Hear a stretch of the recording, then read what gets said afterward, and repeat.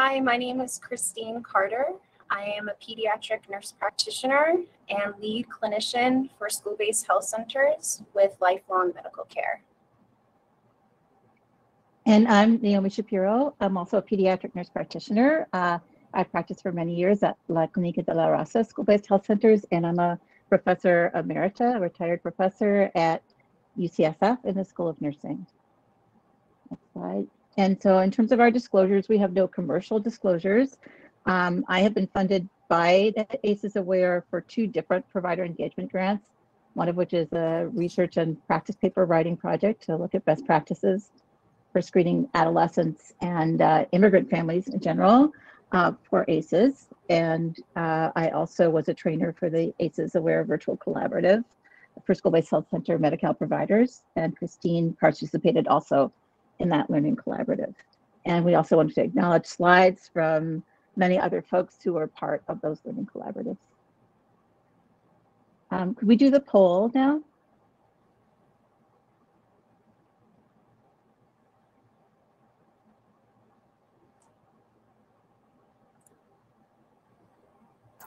The poll is enabled.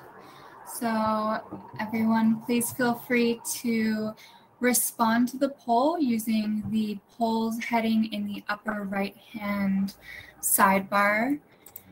And I will go ahead and read out the responses as they come in. We'll give people some time.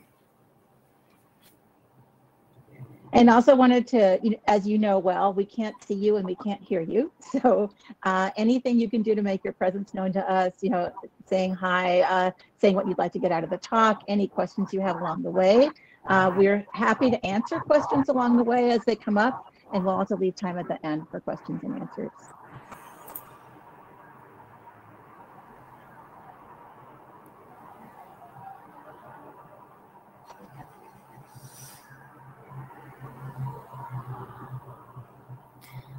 All right, so results are starting to come in for the poll question. I have completed the ACEs Aware training and attestation. It's looking like so far we have 66% say no and 33% say yes. And slowly we're getting some responses to Pearl's ACEs screener is currently implemented in your clinic or practice. We have 3 votes for that. 66.7% say yes and 33.3% say no.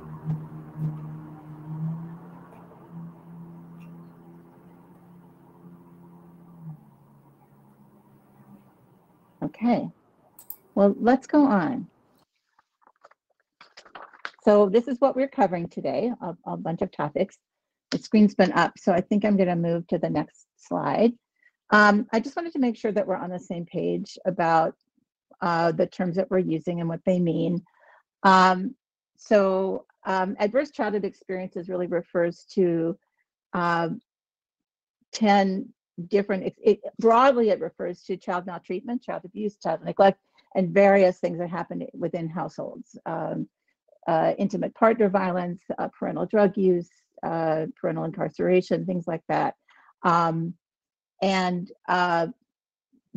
The specific, when we say 10 ACEs or specific ACEs, come from a study by Felitti and Anda that started in Southern California, Kaiser, asking adults about things that happened to them in their childhood and looking at their results in adulthood. And we'll talk about that in a minute. Social determinants of health are the social and material needs that we need for good health. Things like stable housing, utilities, food, freedom from racism, homophobia, and anti-immigrant discrimination. Legal support when we need it, free from legal harassment.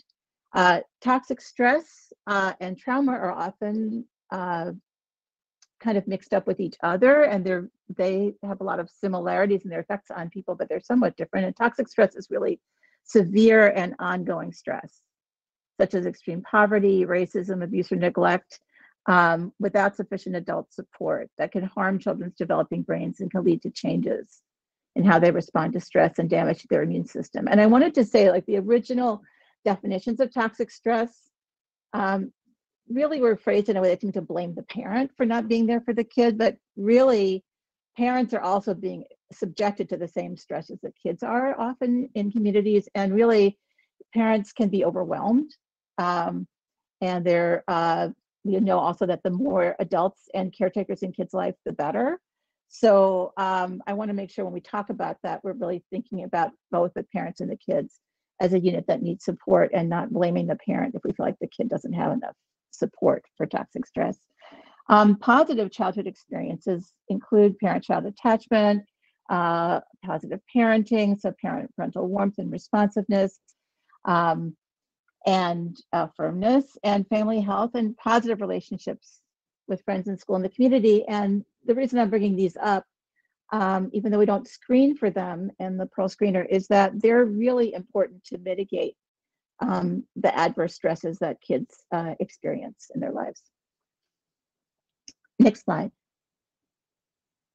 So in terms of the impact of ACEs, so really the impact, what we know about the impact of ACEs is really from epidemiological studies, studies of huge populations, and we're not exactly sure all the steps between the adverse experiences in childhood and the effects in adulthood. But we do know that that folks with high numbers of adverse childhood experiences can die up to 20 years before other adults with similar kinds of chronic conditions with very few ACEs, that there's higher levels of lung disease, higher levels of suicide, higher levels of substance abuse, higher levels of liver disease.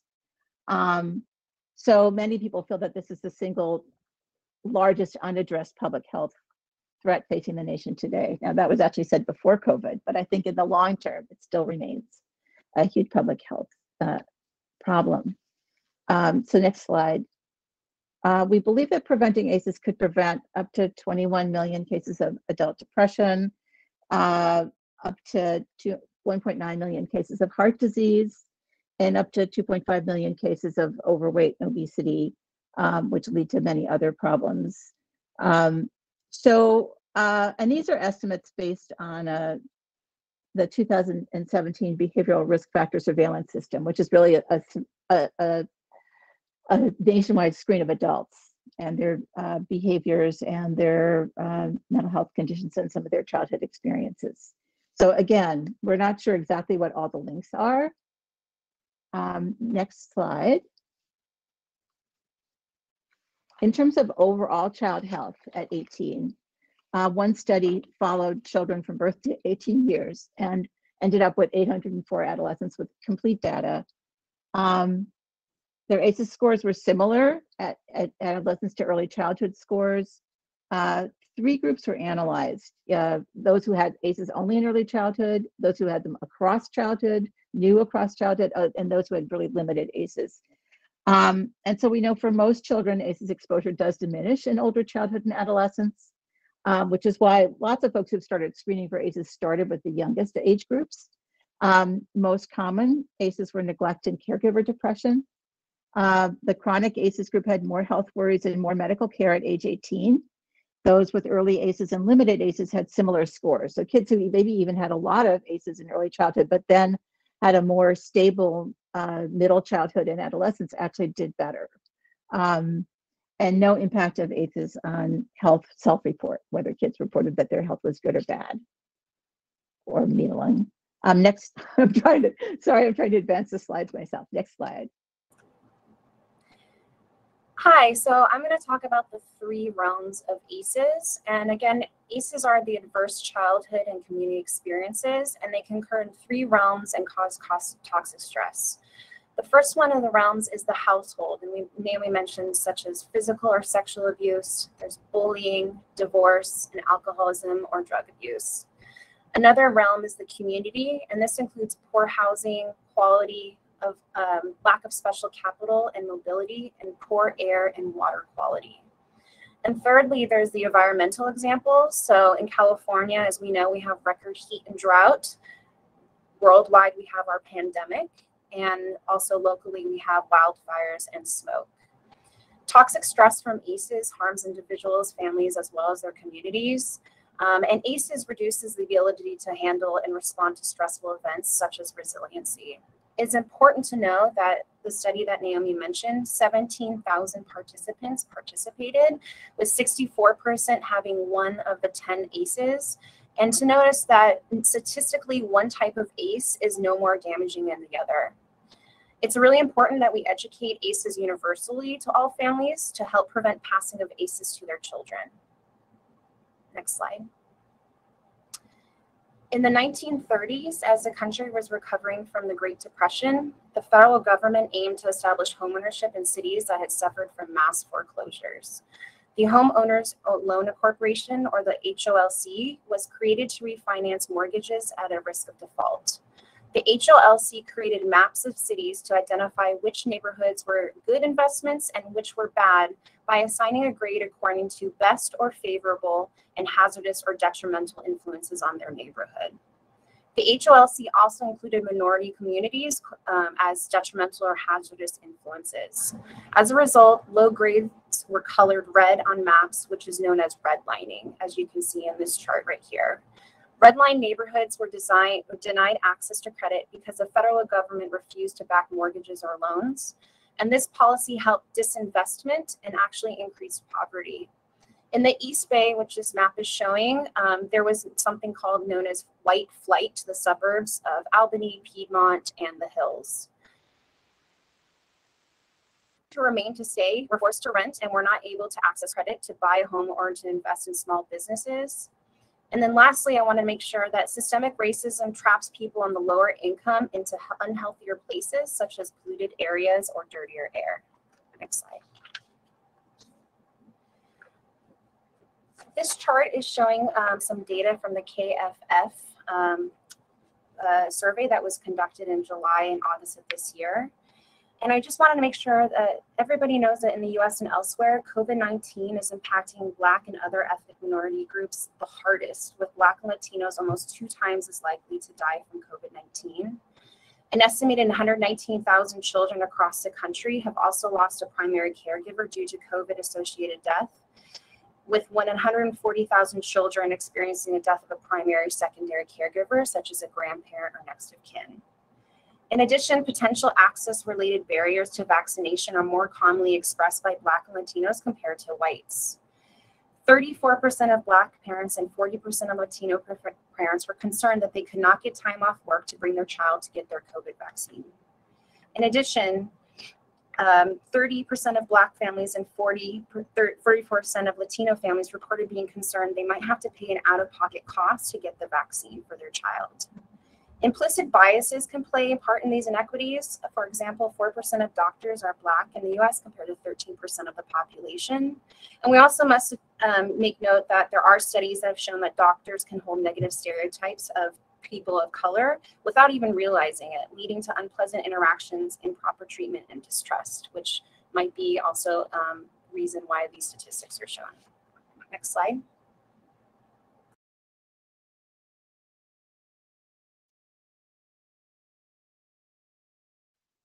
So I'm going to talk about controversies. We really understand the impact of ACEs on children and adults and population health. But the original ACEs screen was designed as a research tool, and there have been a lot of controversies about screening for ACEs. And so we wanted to just mention them, and we're happy to take discussion about them in the chat and talk about them. So there's some concerns that have been raised about disclosure-driven services versus universal provision of services. When you screen for ACEs, and we'll go into this in more depth later on in the talk, kids are given a score, and that score could be from 0 to 10.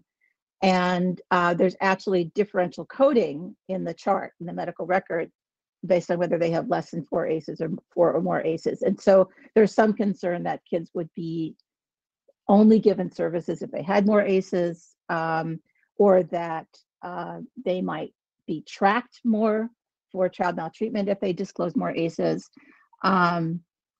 that clients may feel, many folks have suffered traumas, and we work with a high immigrant population and also a very diverse population in California. And really many folks have suffered traumas, and adverse experiences that they may or may not feel comfortable disclosing to their healthcare provider. And so there's a thought that people may feel they need to disclose these traumas in order to receive services. And then there's been a lot of discussion, I think more recently in some presentations, about the concern that disclosure might lead to the increased monitoring of poor families, sort of blaming families of color for the racism, the structural racism that has impacted them, or blaming poor families for poverty versus supporting people with more adversity. And then the Pearl Screener, which we'll talk about, goes into adverse childhood experiences and then community adversity, which I think is really great, but there isn't actually anything on the screen about positive childhood experiences and child family strengths. And people are kind of struggling to figure out how to ask about that. And then there's some critiques about that. So you have thoughts about any of those? We'll be discussing them kind of throughout the talk, but I just wanted to acknowledge that we're aware of those. So feel free to comment. Approaches to screening in primary care, that's the next slide, please. So the traditional approach is that we screen to discover problems that we can treat. And really screening, like from a public health point of view, is we're screening for early signs of illness so that we can prevent further illness. So, we screen for anemia in young children so we can treat the anemia and really improve their brain development. We screen for asymptomatic tuberculosis so we can prevent people from developing symptomatic tuberculosis and prevent community spread. We screen for developmental milestones because we know if kids are falling behind in their development, the earlier we catch that, the more we can kind of help them catch up. So a lot of folks have said, well, okay, why are we screening for all of these adversities if we can't fix them? So that would be sort of a traditional approach. A trauma-informed screening approach would be to use these screens, the ACEs screening, as a way to open up a conversation with families about things that have gone on in their lives and ask them for what kinds of supports they already have and what kinds of supports they might need or want.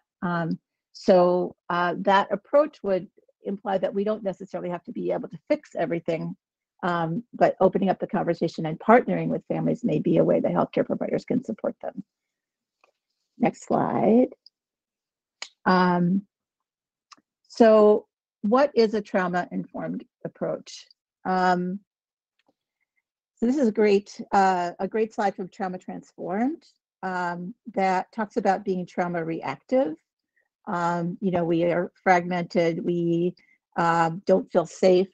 And I'm talking right now about healthcare providers and the healthcare institution.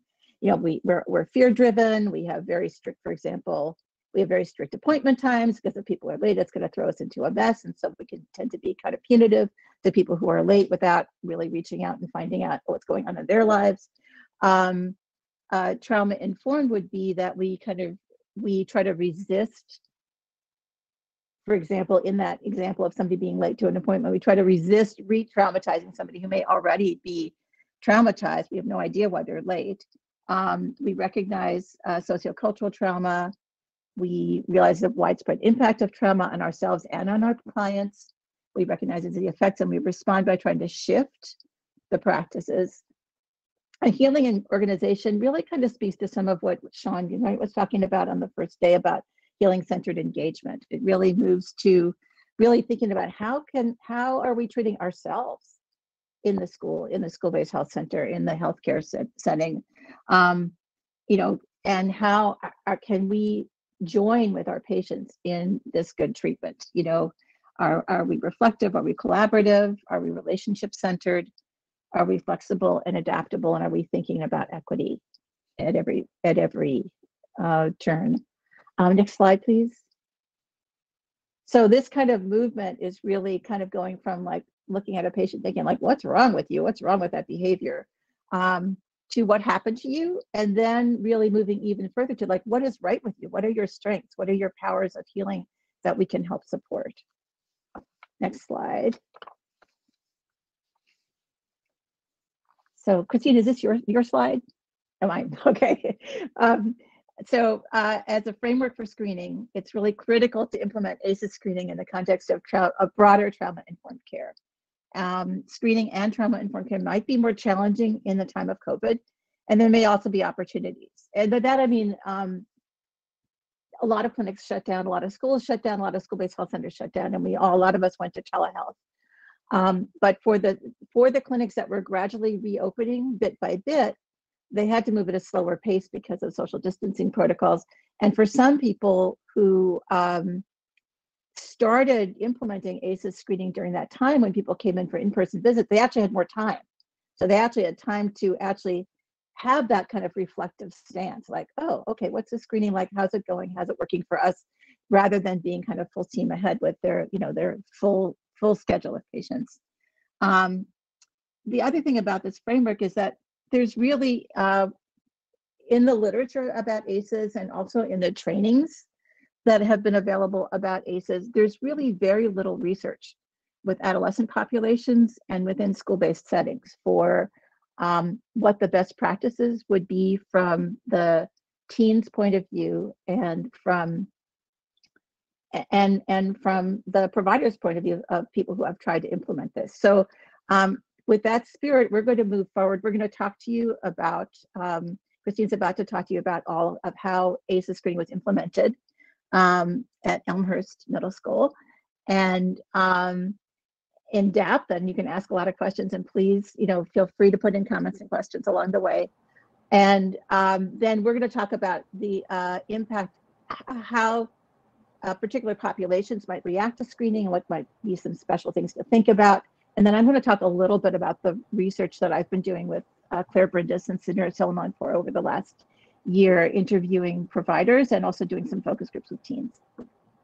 So I'm turning it over. Right, so Lifelong Medical Care is a federally qualified health center, or an FQHC, serving over 35 years. And our mission is to provide high quality health and social services to underserved patients of all ages. I want to let you know that most of our population is below the federally poverty level and predominantly Latino or African American. Amongst 23 locations, we are spread out on 3 counties: Alameda County, Contra Costa County, and Marin County. And 4 of these locations include school-based health centers, with the first school-based health center being Elmhurst, which opened in 2011. Elmhurst is a public school in East Oakland, deep East Oakland, and we serve 6th to 8th grade students. And this is some data from last year's enrollment. So we had about 716 students. A quarter of them were African American, 68% Latino, 4% Asian, and 4% disclosed more than one ethnicity. It is also noticed that 90% of students are eligible for free or reduced price meals, with almost 40% of students being English learners, such as Spanish and Arabic being the most commonly spoken. We started using the Pearls de-identified screener in January of this year for all well-child exams. Next slide. Here is a copy of the Pediatric ACEs and Related Life Events Screener, also known as Pearls, which was developed by the Bay Area Research Consortium on Toxic Stress and Health, also known as the BARC. And there's 3 different types of screening tools. This one you see is a Pearls Child tool for caregivers. There's also a Pearls Adolescent tool for caregivers and a Pearl Adolescent Self-Report tool for adolescents. The ACE score refers to the total number of ACE categories experienced, not the severity or frequency of the category. ACE screening should be done in a probabilistic manner and not a deterministic manner, meaning the purpose of these ACE screenings is to start a conversation of how the clinic can support patients and families to build resilience.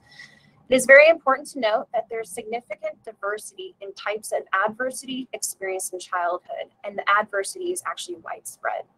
Next slide.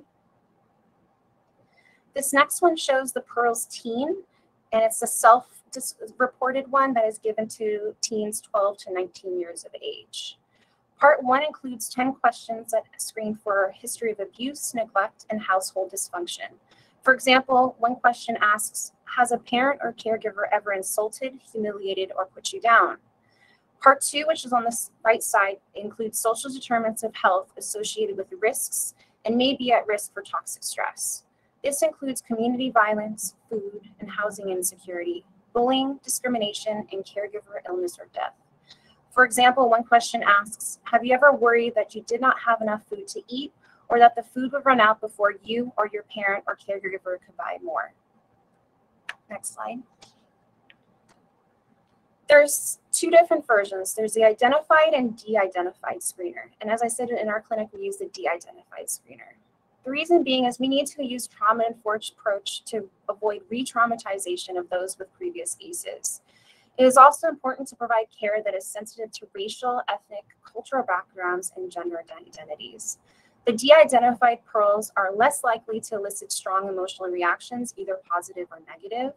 And it also provides universal access to behavioral health. By maintaining emotional safety, exercising empathy, and providing compassionate responses without eliciting specific details, it also empowers patients with stress regulation tips and promoting resilience and validating strengths. Next slide. So this is the pediatric clinical workflow that is available on the ACEs Aware website. Pretty much you can see here, it's pretty concise. In our clinic, what we utilize is we do a chart review 1 to 2 days prior to the appointment to help identify which patients have had a Pearl screener in the past year. Our medical assistant provides the de-identified Pearl screener and information packet to the patient or caregiver. In addition, the medical assistant provides a brief explanation of the packet and reviews the attached forms in the packet, and so that they can also answer any questions in the moment with the parent or caregiver. Once the screener is complete, the provider reviews and scores the screener while also assessing for toxic stress risk using the risk assessment algorithm that you'll see in a few slides later. Next slide. So again, as I said, we give a universal ACEs patient caregiver packet to all families during their child well exams if they're going to be doing the Pearl screener. The letter on the left is a welcome letter and is the cover page of the 3-page packet. It discusses why we're doing the screener with the option of not completing it at all or taking it home and returning it another day. So far, we have not had any families decline to complete the Pearl screener. On the right-hand side, you can see a list of community resources that address food, housing, rent assistance, and safety, as well as mental health. These are constantly updated so that families know real-time what is available to them.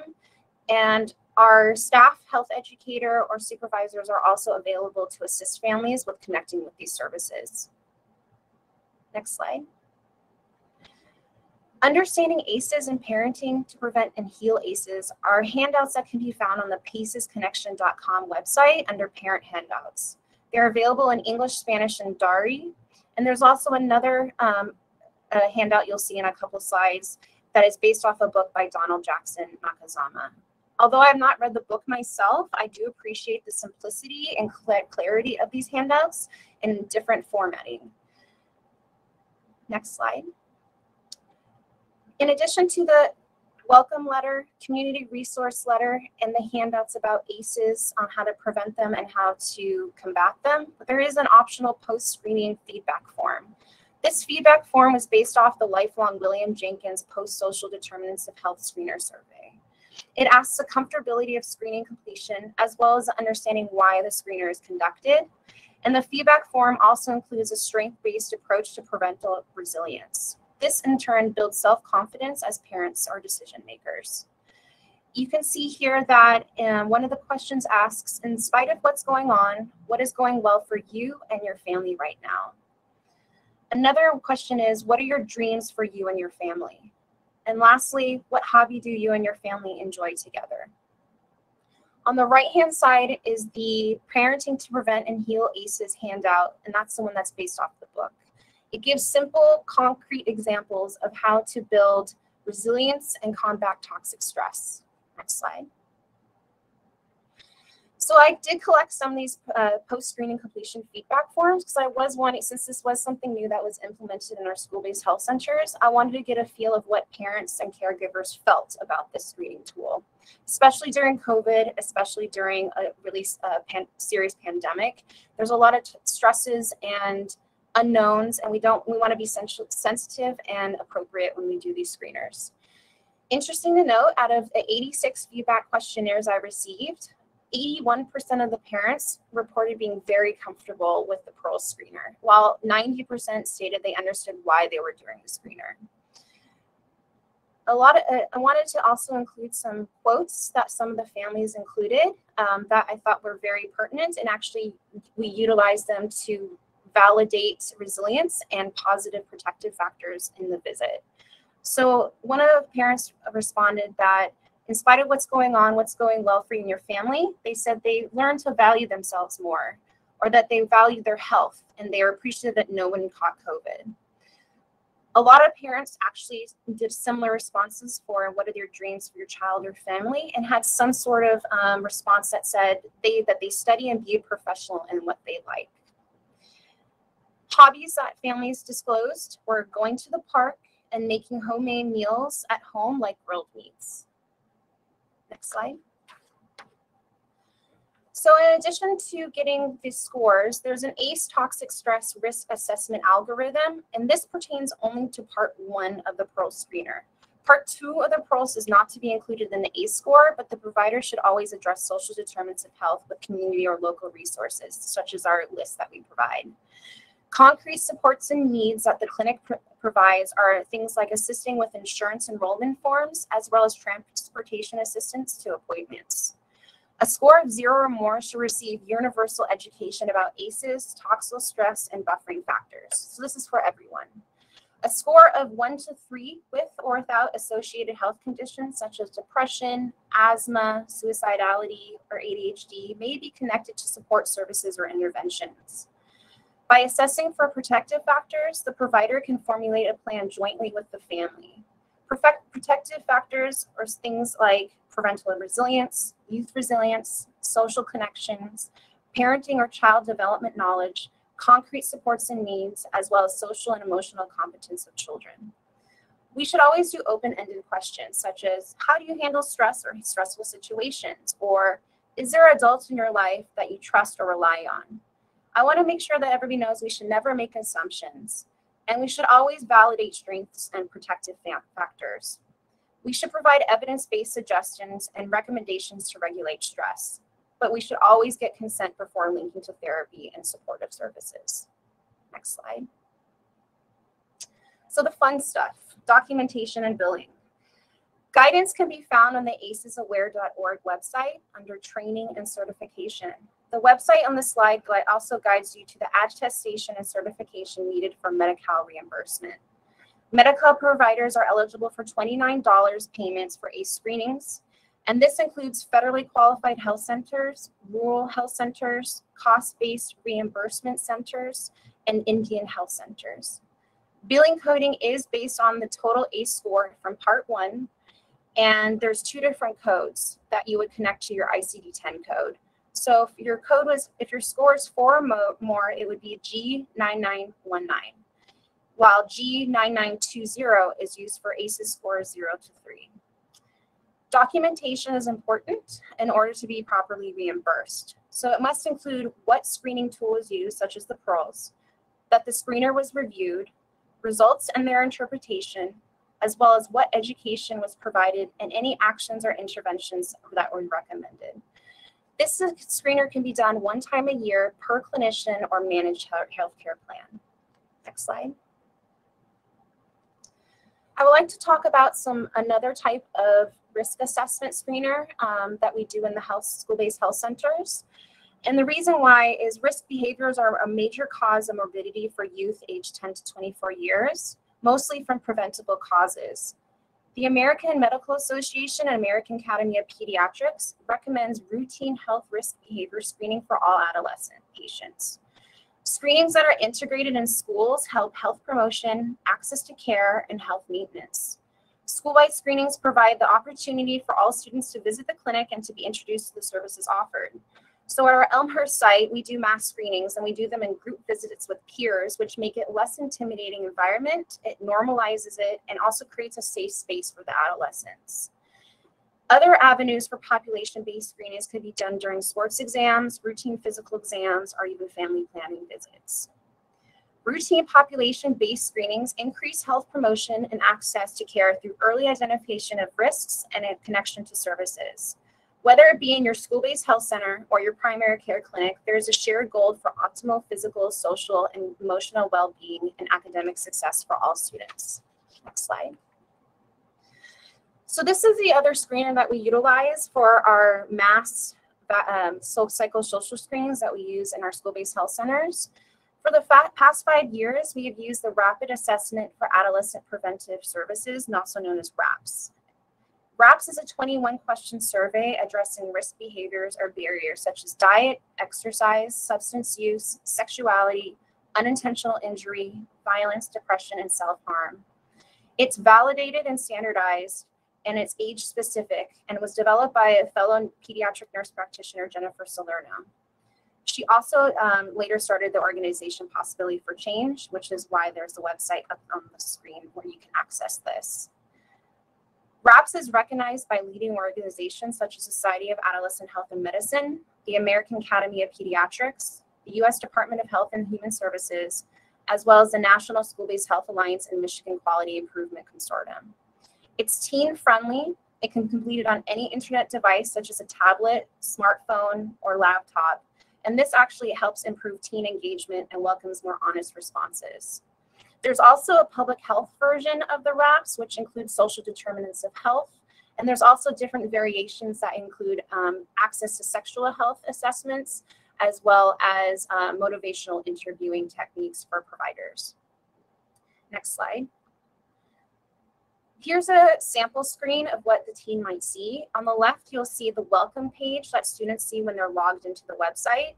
It discusses what RAPS is, confidentiality, and consent. It also offers the option to accept or decline the assessment. On the right-hand side, you can see some examples of the questions that are asked. The first one being about substance use, and the second one being about bullying or feeling unsafe or afraid. Again, I want to let you know this is quick and easy to do. It takes about 5 to 7 minutes to complete. The results are available immediately in real time, which means no risks are left unassessed. Risks are prioritized based on category and are color-coded. And an evidence-based approach health education that are age-appropriate are given at the end of the assessment for the student to read. Providers, clinicians, or health educators can use these messages for health education and support. And there's also helpful links and contact numbers provided, such as anonymous hotlines for suicide, as well as LGBTQI+ resources as well. Next slide. So after you screen, what are the things you can offer? What are the possible interventions? For patients who show positive risks, there are many different possible interventions. Interventions are categorized as either Tier 1 through Tier 3. Tier 1 is primary prevention and is available to all patients and families. The goal is to prevent harmful exposures. Tier 1 also includes health campaigns or health education. Sometimes brief health education can be done at the follow-up visit with a school-based health provider, such as including sleep hygiene, nutrition, fitness, or safety, such as using helmets when riding a bike or skateboard. Tier 2 is a secondary prevention, and its goal is to decrease accumulation of risk factors. Groups that are specific to topics such as grief or even a girl's empowerment are considered Tier 2. If the patient needs connection to services that are beyond those in the school-based health center, a cost referral is done. COST is a coordination of services team that is similar to a case management team within the school. And examples of school support services include connection to the school food pantry, academic tutoring, and mentorship. And lastly, Tier 3 is a tertiary prevention, and its goal is to decrease severity, progression, or complications from toxic stress. Individual counseling is considered Tier 3. For mental health services, the school-based health center provider can do a warm handoff if the patient is in immediate need, or even scheduling a follow-up appointment with the counselor.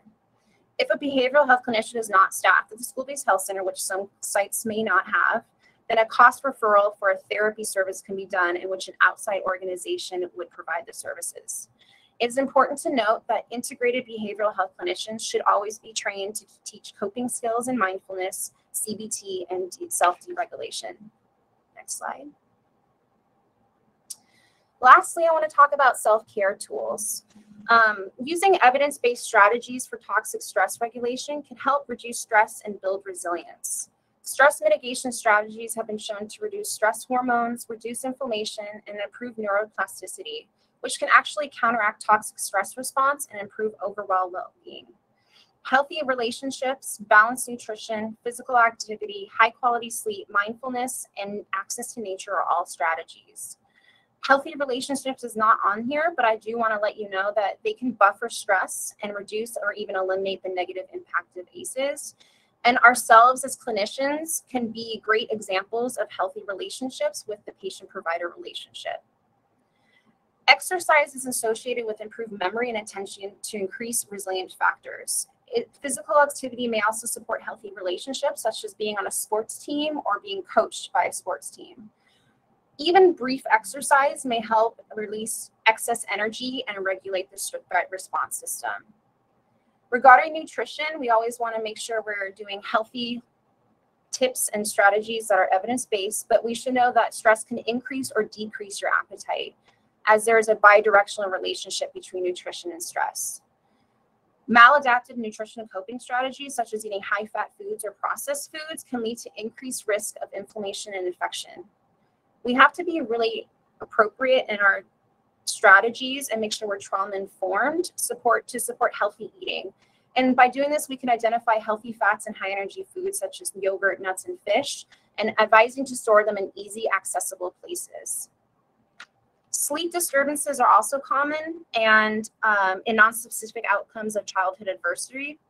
Disordered and reduced sleep is associated with heart disease, hypertension, obesity, diabetes, depression, and anxiety, and also an increased risk of infection.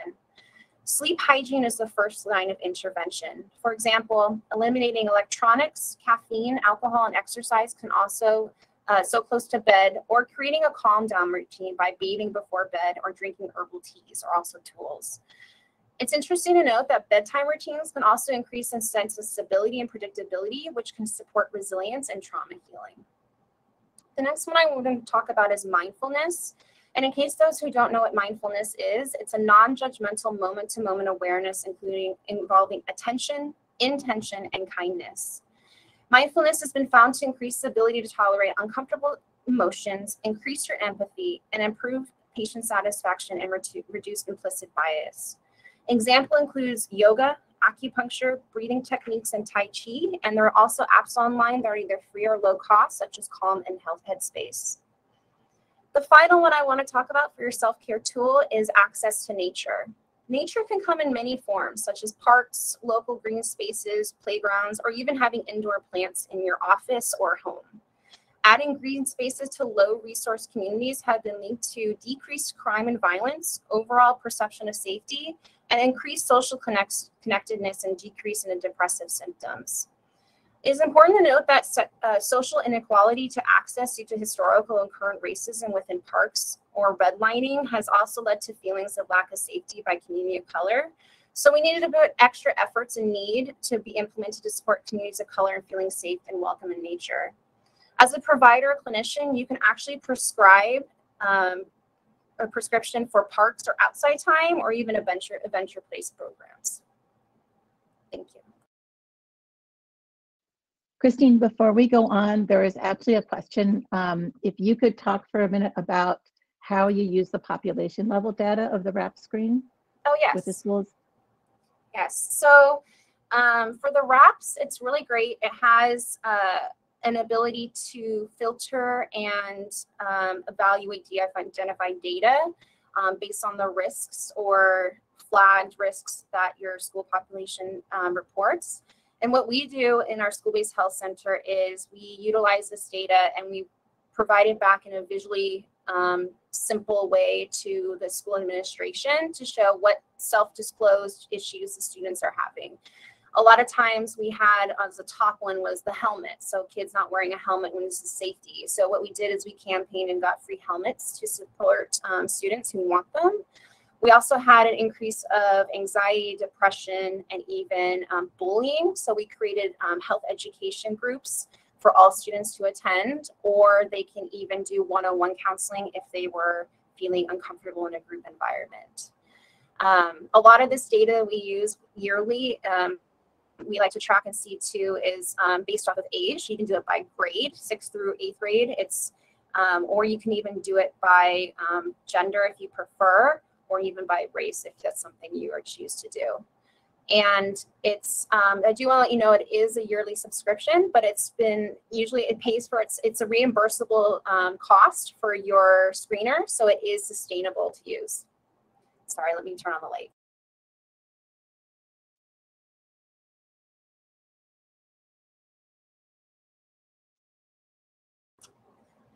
Yes. Any other questions regarding the wraps or the pearls?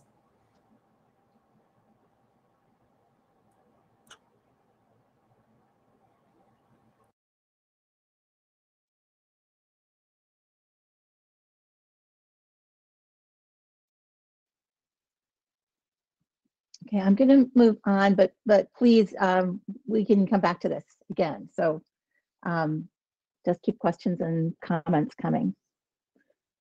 So I wanted to talk about issues for screening different populations, and I wanted to start with youth in foster and kinship care. So clinics have the opportunity to screen either the parent of the adolescent or the teen or both. And I have been, as part of my work with Claire and Samira, we've been interviewing providers, and people make all kinds of different decisions. The problem is if you decided you're primarily screening providers or caretakers, often the caregiver of the youth who brings the youth into care, if they're in foster care, isn't their parent, doesn't necessarily know a lot about them. So deciding which caregiver to screen can be kind of tricky. Screening by mandated reporters can be a barrier. Youth who are in foster care or in foster designated kinship care have been through CPS reports in the system and may be very, very reluctant to say anything that could trigger another report and maybe prevent family reunification.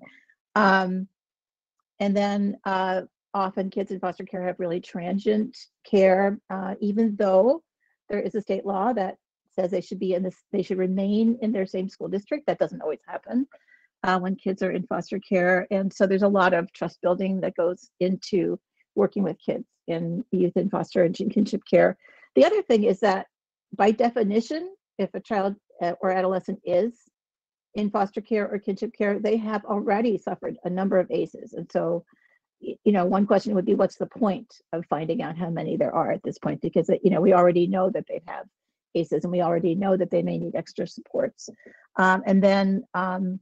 Although ACEs screening is been reported by many parents and the few teens who've been in research as acceptable, if youth are screened over and over and over again, that also may be kind of trauma inducing. And then there's the issue that foster care in itself could be a source of ACEs. So, there's some just questions about whether we should be using the Pearl screener or something else, or opening up a more open-ended conversation with youth in foster and kinship care. Next slide. So youth with a history of incarceration, again, many of the similar issues: navigation of services and trust building. Their care is often outside of school-based health centers. Again, multiple ACEs are almost a given. The numbers are sort of lower in the research, but still a mean of 3.7 ACEs. Incarceration itself is a source of ACEs. And youth may not necessarily feel comfortable talking about those.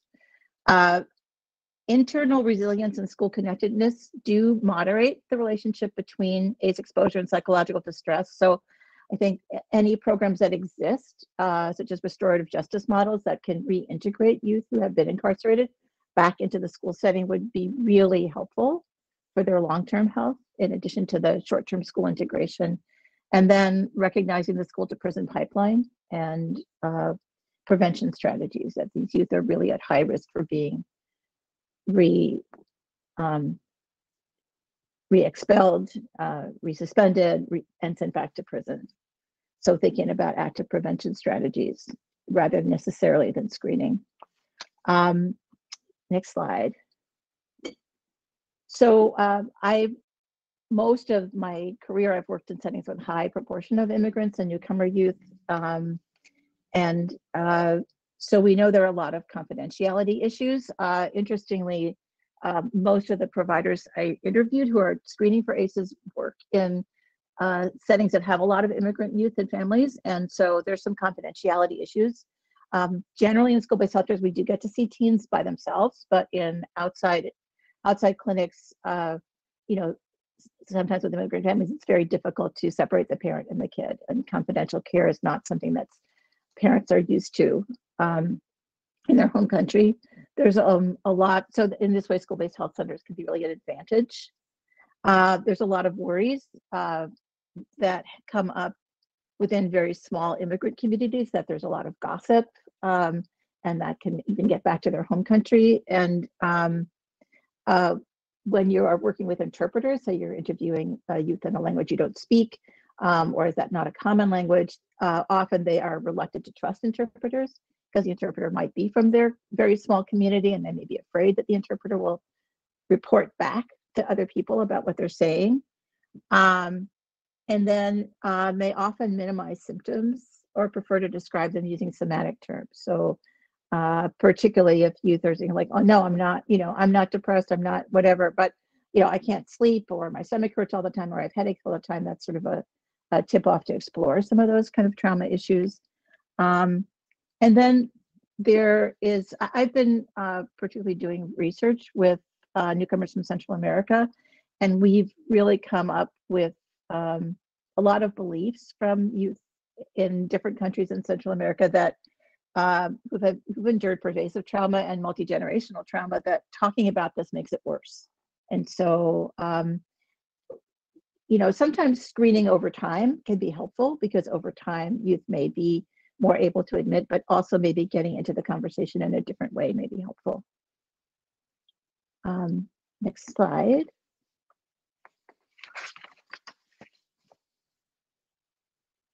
So I want to talk a little bit about the pros and cons of using the Pro Screener with immigrant families.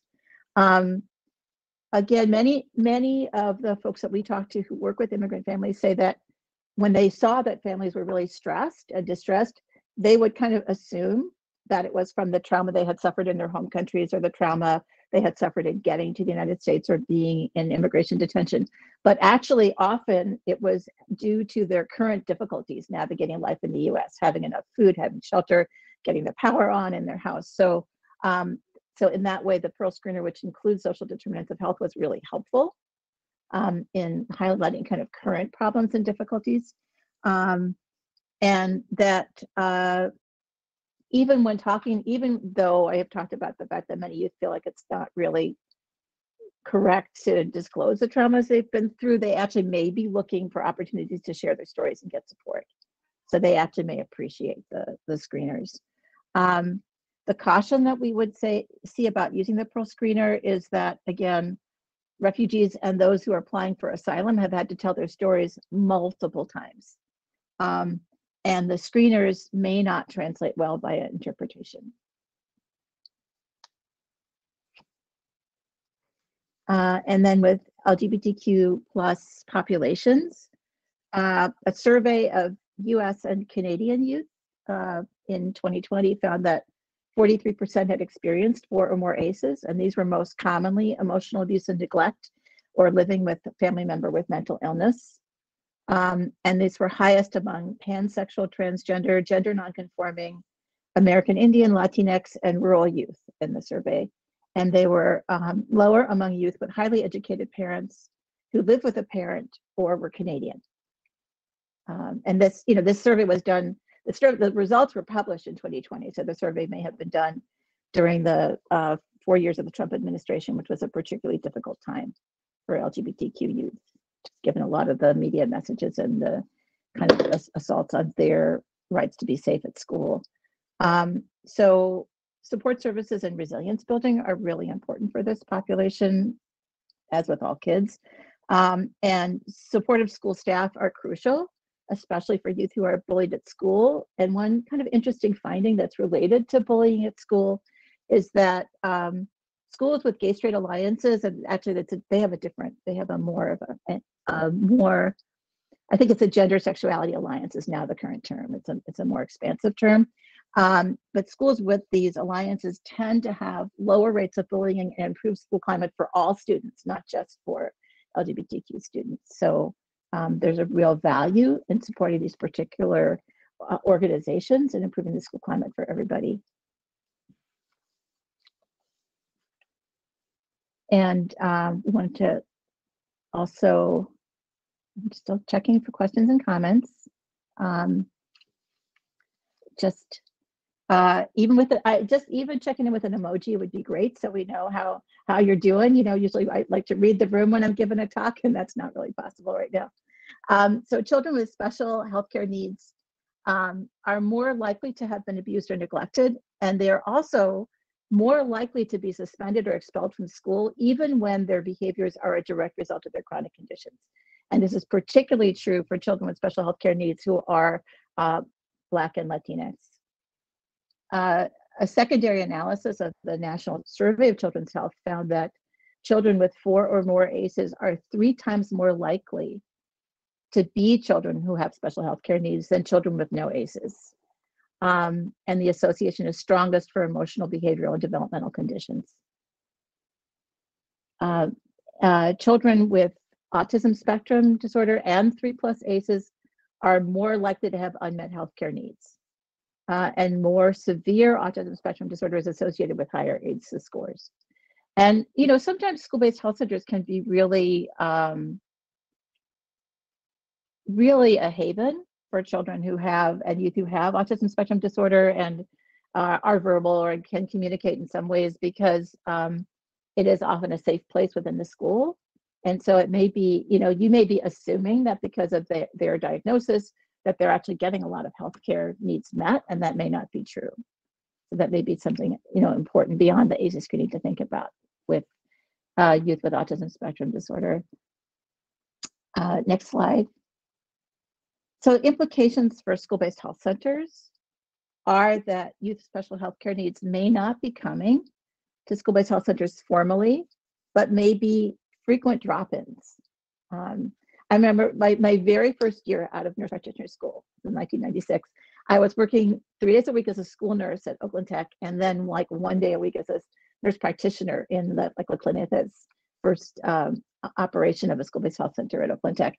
And I'd see all these kids dropping in and out. And then one day as a school nurse, I was asked to go give a health ed talk in a classroom for children, you know, at that time, children with very severe mental health conditions.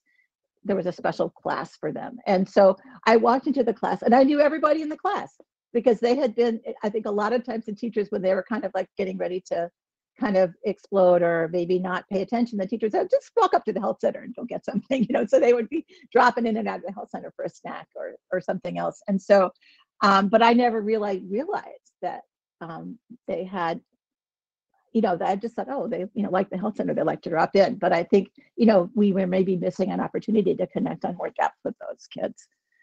So I think it's important to be doing outreach if you have special ed classrooms or you have kids that you know have special needs, maybe connecting with school nurses about that. But I think we can do a lot to support children who have a lot of different kinds of neuropsychiatric conditions.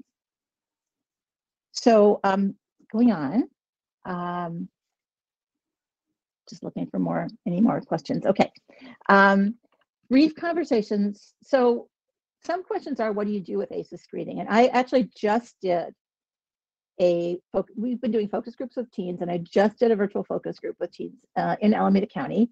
And a couple of them had actually been screened using the Pearl screener. And according to their report, nobody explained why the screener was happening, and nobody said anything to them after they completed the screener except thank you. So I think what's really, you know, what I've learned about screening is that its value is in opening up the conversation.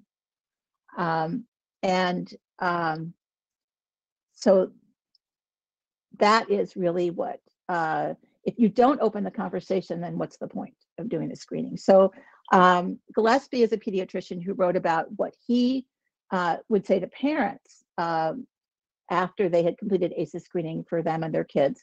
Do any of the experiences you had in the past still bother you now?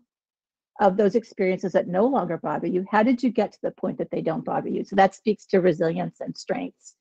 And then how, for parents, how do you think these experiences affect your parenting now? So we've adapted them, just as a suggestion, because we haven't tested it out. Do any of these experiences still bother you? Of the experiences that don't bother you anymore, how did you get to that point? And then how do you think these experiences affect your relationships with your family and friends now? So just some way of really beginning to open a conversation and partner with people. I'm going to talk a little bit more about confidentiality and the Cures Act. So if we were in a room, I would say, how many of you know about the Cures Act and its impact on confidentiality? Feel free to say something in the chat or not, but I'm going to keep going. As of April 5th, 2021, so the Cures Act, just to back up for a second, the Cures Act was passed actually way back in the Obama administration as a way of making sure that different electronic records could talk to each other, and really primarily to help drive research. So they really didn't think that much about confidentiality, and they certainly, I actually went through the whole act, and I wrote an article about it, and there's almost no mention of teenagers or confidentiality for teenagers in the act, or the final rule. So, but the final rule governing the act didn't actually go into effect until April 2021.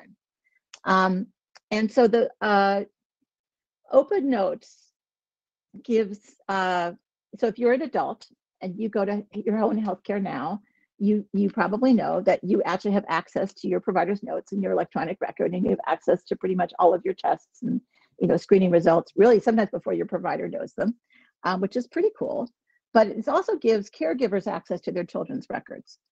It also means that specialists and primary care providers and parents can see all the problem lists and the meds. So if there's ACEs on the problem list, or for example, past child abuse is on the problem list, anybody who is taking care of that child, has access to these Open Notes, can see all these problem lists and meds. And then also possibly contraception and sexually transmitted infection treatment, even though they're supposed to be confidential in California. And possibly problems or diagnoses related to ACEs and child maltreatment. So specific therapy notes can be hidden, and there's also protection for drug and alcohol treatment. Sorry, but I can't help you with notes on Apple Watch. Oh, sorry, my watch is talking to me. So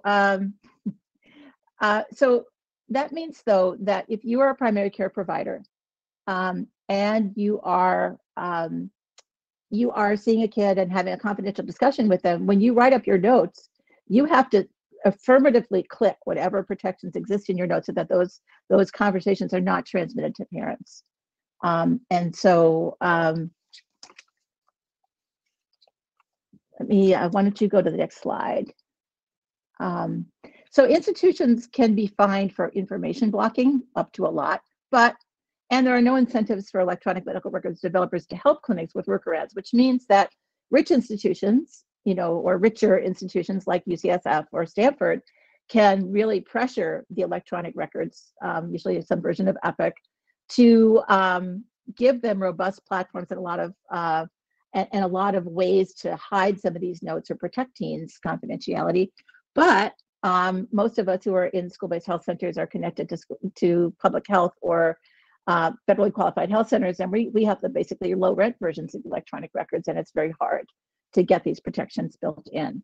So, but you actually can block anything that would bring potential harm to the patient, that would harm legal proceedings, which means child maltreatment reports can be really covered, can be blocked, and anything that's not feasible. So if you can't segment out information, then you don't have to give a my chart to a 14-year-old if you're worried about their parent finding this out. And that protecting privacy is guaranteed by state and federal laws. Just to let you know, somebody at Stanford did a kind of a survey of their my chart kind of platforms that adolescents could access by themselves, and they found out that in over 50% of the cases, the email address that was connected to the platform was the parent's email address. So I just think it's important to know. So just So this is, not the main topic, but just to let you know. All right, so there's actually some questions coming up. Let me just do the last slide. Last slides. Let's go to ACEs on the problem list. Okay, strategies for managing the Cures Act. Decide whether you're blocking all the notes for teens 12 to 17 from release to my chart, or check with your institution to see what happens with the after visit note, because some are not giving it to teens because they're worried about confidentiality. It's usually possible to block. So if somebody comes in for a sports physical, but they also tell you about their, needing contraception or they're using marijuana, and you don't want the parent to know, you can block portions of it, but find out if that's possible, because you usually have to be in advance, check that you don't want it released, and consider how or if the ACEs score appears on the problem list. And also just to know that privacy protections exist under HIPAA for teenagers for confidential care, but they don't really exist under FERPA, which is the school-based kind of information blocking and information control. All right, there's a couple of questions. Why don't we break in with a question?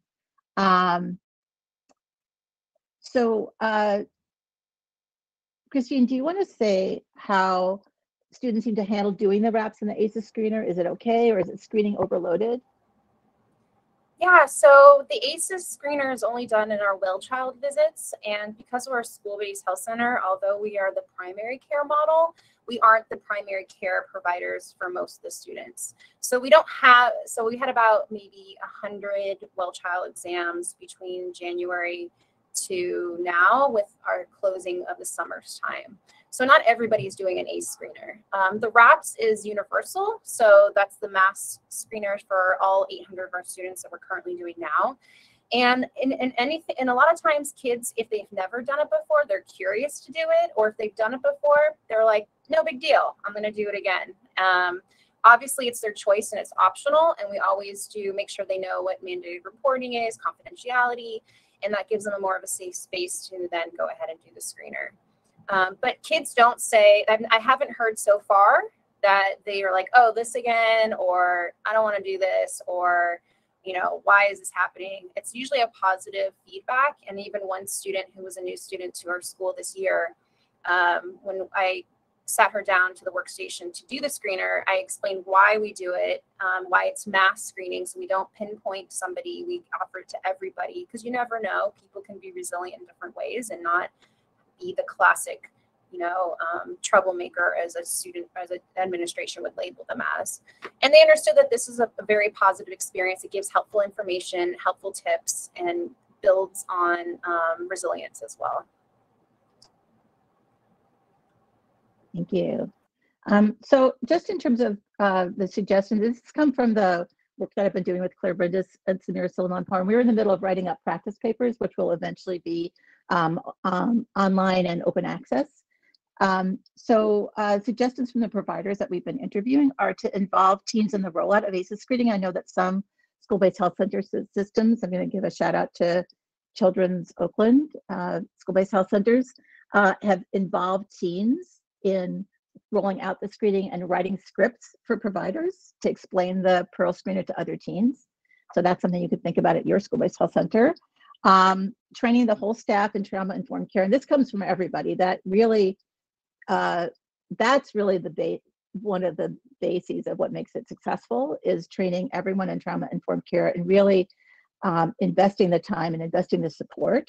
And I think this is especially fraught right now because the COVID pandemic has been so hard on all of our healthcare providers and all of our, both as healthcare providers and as people who have had COVID or as families have had COVID. So we're really in a time where this is more important than ever. Have a systematic plan, provide resources to all families regardless of score, which is something that, that Kristine was talking about for lifelong. Ask about strengths and resilience. It seems to be really key. It's not on the screener, so whatever. And there isn't anything standard that I've been able to find. So I think people, anything that really gets to what people's hopes and dreams are and what they're doing to kind of heal themselves is great. And really that it's opening a conversation.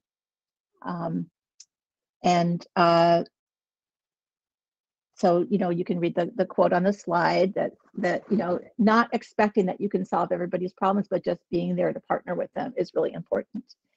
And then the suggestions from teens on the last slide is recommending de-identified, so teens recommend de-identified screening. They also recommending exploring and supporting peer supports, because a lot of teens like to go to their friends for support and maybe could get more supports from peers who are sort of organized and trained than from adults. Their recommendation for providers was to show genuine interest. They talked a lot about having to fill out other kinds of screeners and just feeling like the provider was hoping they were going to say no on everything, because the provider seemed kind of uncomfortable going through it. So really kind of practice so that you are more comfortable asking, and that you're really showing genuine interest in the teen and not just trying to check off the checklist. And then going beyond the questionnaire to make a personal connection with you. So as one said, letting the teens know that these resources are available at any moment for you, and not just to jump on a call with CPS, because there's more to what's on the paper, and what is on the paper can be taken out of context almost immediately.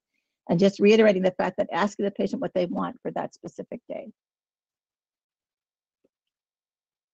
So we are done with our formal talk. Is there anything else? Any other screens? Let's see. We asked. Thank you, Jessica, for answering some of the questions on the chat. That the Pearl screener is free and the RAPS does have a fee.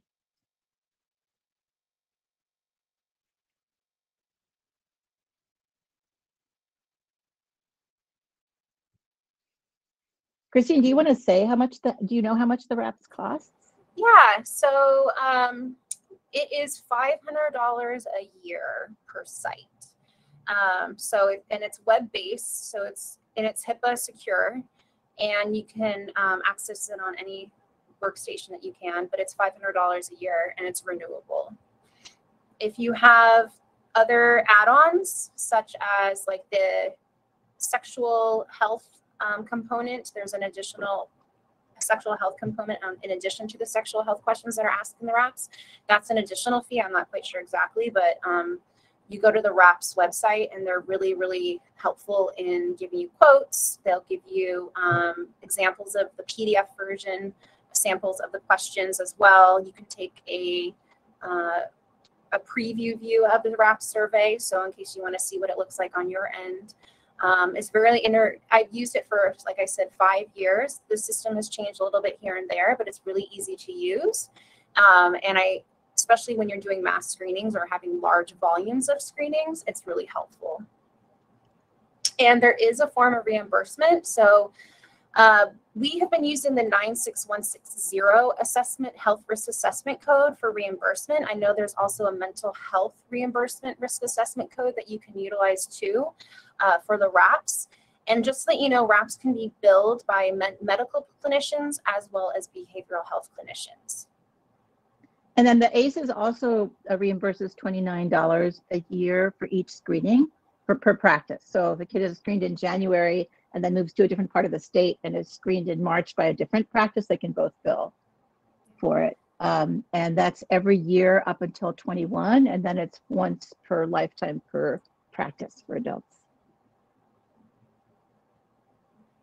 All right, I think we've come to the end of our time. I want to really thank you all so much for being here and listening, and thanks for the chat and putting in some feedback. It's great, and please fill out your evaluation form. Yes, hi everybody. Thank you for joining us. I'm dropping the evaluation in the chat. Take a minute and fill that out if you have time. And thank you to our wonderful presenters. That was a really great presentation. I think we all learned a lot. And thank you for answering everyone's questions. Okay. All right. Bye, everyone. Thank you. Have a good week.